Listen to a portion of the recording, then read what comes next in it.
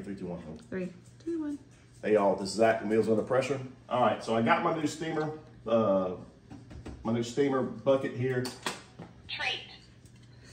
Sorry, we're cooking her food in the Instant Pot over there, so she's hungry for it. She's hungry. All right, so I got my new steamer, bucket, steamer basket for Christmas this past year. I've been dying to use it. So tonight we're going to cook up some snow crab legs and some shrimp. We're going to steam it. I normally steam my crab legs in the Instant Pot, but you're limited on how many you can put in there because it's only 6 quarts, but this is 20 quarts. I'm not doing a product review of this company because I don't know them that well. I've never used this product. It's IM USA, but it looks good. So I'm gonna if it works, hey, great. It's 20 quarts. It's aluminum. It's got this steaming tray in there and this heavy duty, glass lid. So hey, just what I need. I can put as many of the crabs as I want, probably about up to 10 pounds or more. And this also steams tamales. I've never cooked tamales, didn't even know you steamed them, but hey. So I'm gonna give this a shot. This goes on the stove top. So I'm gonna get my crab legs and my shrimp. I'm gonna hit them with some Old Bay, and let me get everything taken off. I've got to take this off. I've got to take the tray out of the plastic, and we'll be back.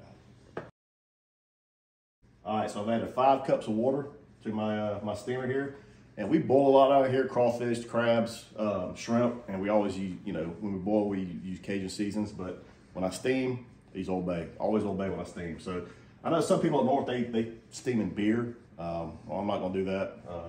I drink beer, I don't steam in it. So I've added 5 cups of water here to my steamer. I'm gonna put my Old Bay. I'll use it all. Oops. Speaking of, where is your beer? I got one in the fridge, don't worry. Okay. Got little 2 holes for the fingers. That goes down here. All right. Now a heavy duty lid with my Old Bay seasoning on it goes on.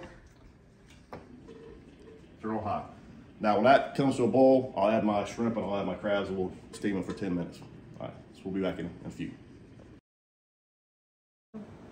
All right, so it came to a boil, it started steaming. I've already put some of my crab in there. When I put some crab in there, I hit it with some Old Bay. Put the rest of it. That was snow crab, this is Dungeness.